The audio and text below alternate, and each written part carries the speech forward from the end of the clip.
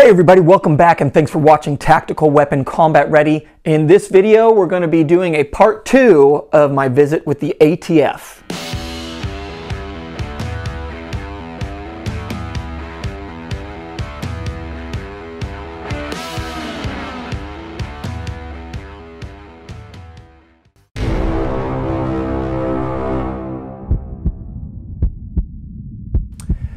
Now, before we get started, I just want to make it clear on where I stand with the ATF.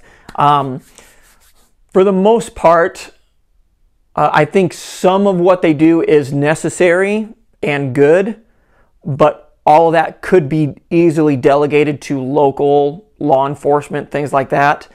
But I do not like or appreciate the amount of power and authority that is given to the ATF. I don't like that there's not a whole lot of oversight or a lot of actions that can be taken against the ATF since they're kind of their own entity. I feel like there isn't very many checks or balances put in place to actually keep them in check. I don't like how they are coming and trying to interpret their own, or they're trying to create their own laws and interpret the laws however they want to, depending on what administration is in power or who is in charge of the ATF at the time. I think they should be limited in their scope of what they are able to do and what they're able to enforce. I think that they should be restricted heavily on what they're able to do. Because I think some of what they do is actually legitimately good, but they shouldn't be given the amount of power and authority that they currently have. And like I said, a lot of what they do could be delegated to local law enforcement if funds were just given to that department to actually run it on the local level. So let's go ahead and get to the actual video.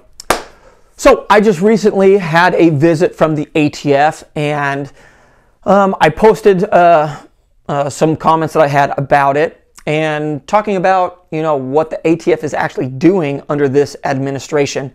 And I had a lot of really good questions, a lot of good comments on that video, but I also had a lot of people who are very angry with how I dealt with it. So kind of interesting. So we're going to kind of go over both. I'm going to make a couple other videos talking about very specific topics that did get brought up in the comments that I think are worth going over in their own video. So to kind of recap that first video, I talked with my ATF agent that came and did a compliancy check for my FFL, and it was a relatively good visit in regards to, he was pretty approachable. He was a nice guy. I don't like that I have the ATF showing up unannounced to do these, but that's kind of what I signed up for. So it was good that it was just respectful for the most part on both of us. And so some people, I feel like they got kind of mad that I had a okay experience with it. I feel like they were kind of like, I should have been like, screw you ATF, come back with a warrant. I don't know what they expected out of me. Okay. But I was able to ask him some questions because we were being respectful to each other. I was able to kind of figure out what's going on. And he talked about how under this administration, they have zero tolerance for any FFL that fails to initiate the background check for any gun that comes through their shop, which is one of those things where the FFL, your main job is to run that background check. So for me, I was just kind of like, that is kind of a big mistake.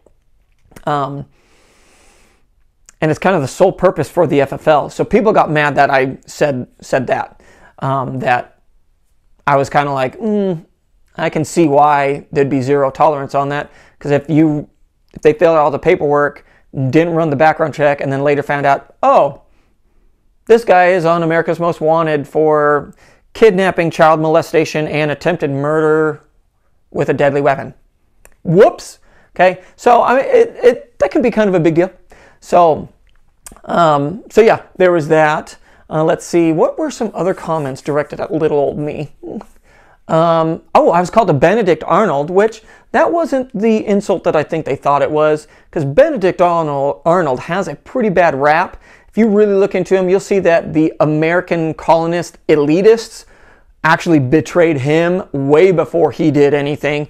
In fact, he's probably one of the in my opinion, the sole reason we actually won the Revolutionary War, because he was the only one winning at the beginning of the war, and he stopped a lot of stuff happening that would have just steamrolled the colonist militias. Okay, so I think he's probably the main reason why we are a country to this day. And he got a bad rap, and he was betrayed by the elitist colonists many, many times. So yeah, not the insult you thought it was, because I actually like Benedict Arnold to a point. Okay, let's see. Yeah, I was called a turncoat, I think. A traitor. Is there anything else? Probably scum. I don't know. Anyway, so there were those comments there.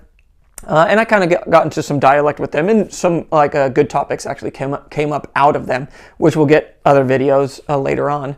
Let's see. Oh, a lot of people got upset that I said my FFL deal. My ATF agent, which is kind of weird. I don't know why they got so upset about that. But with every licensed FFL, you have an ATF agent that's assigned to you. That they would be the ones doing the compliancy checks. They would be your contact if you had to call the ATF, if you had any questions, you needed something clarified, whatever the case is, they would be your contact point. So, I mean, quite literally, he's my ATF agent that is assigned to my FFL. So that's why I say my ATF agent. It wasn't some random ATF agents that just showed up. So there is that. And then there was another person that was saying that I needed to fight the ATF more somehow, and that I would probably be one of the FFLs that would turn over all of the paperwork and betray everybody, which that is actually a concern, because it used to be that as an FFL I had to keep 10 years worth of all 4473s, then it changed to 20, now it's forever. And if my license is taken away, or if I just decide I'm not being an FFL anymore, guess who gets all that paperwork? The ATF, which that is a big concern, because now are they creating a database? Are they creating records of who has a firearm and what type of firearm and what kind, what model, what serial number? They're going to have all that information. So that is a legitimate concern. Okay, but that guy's comment was I should be the one that's laying everything on the line to stop it. And so my comment to that was, hey, you know, for me personally, I'm going to push back. But at the same time, you can't expect me to put everything on the line when you're not doing anything for me. And then the kicker in this one is he's from California, and the state of California has railroaded the FFLs in that state. And it's one of those things where it's like, what did you do to stand up for those FFLs? You're expecting them to lay it all on the line, but you're really not doing anything to support them, except they're providing a service and you're buying guns from that licensed dealer. Okay, that's not really sticking up for us. So I was just commenting that a lot of these people, this is their job. This is how they provide for their family. You're asking them to throw all that away, possibly go to jail for you, while you're not doing anything to help them. So I could understand why some FFLs are going to be like, okay, I don't really have any other choice except going to jail. So here's all this information. So if you guys want us FFLs to stand up for you, you got to be standing up for us too. Well, if you have any more comments, or if you want to insult me a little bit more, you can just do that in the comment section. I would like to get some dialogue going and actually talk about this. So if you could be respectful, that would be nice. In other videos that I'm planning on doing, I'm going to talk about the need for background checks, if I'm for or against it. If convicted felons who have been released, should they be given their Second Amendment rights back? Those are probably going to be the only two coming out of that. I don't know, there might be more. But that's going to do it for this. Don't forget to follow us on Rumble. We are going to have more content on there. And until next time, we'll see you later. Rumble's tactical weapon, one word. We'll see you later.